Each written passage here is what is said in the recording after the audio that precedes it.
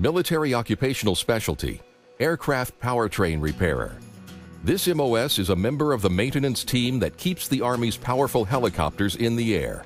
Helicopters that serve many Army functions: observation, attack, and the transportation of personnel, cargo, and equipment.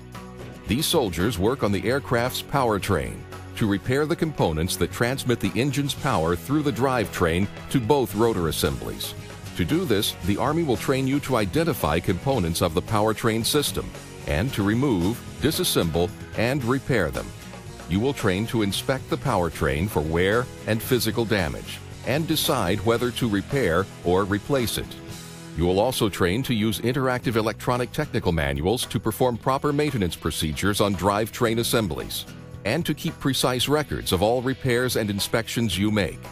After your initial entry training and advanced individual training, you'll work supporting Army operations day or night. Though most of your work will be inside maintenance shops, you may be required to work in the field or on the flight line.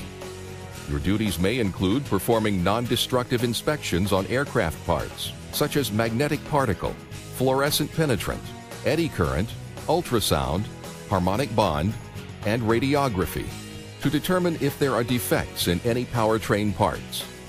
Serving in this MOS can help you transition from the military to the civilian employment sector, because your abilities in leadership, teamwork, and problem solving are skills and values in demand by civilian employers.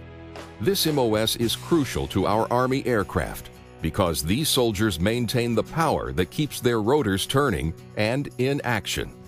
Military Occupational Specialty, Aircraft Powertrain Repairer.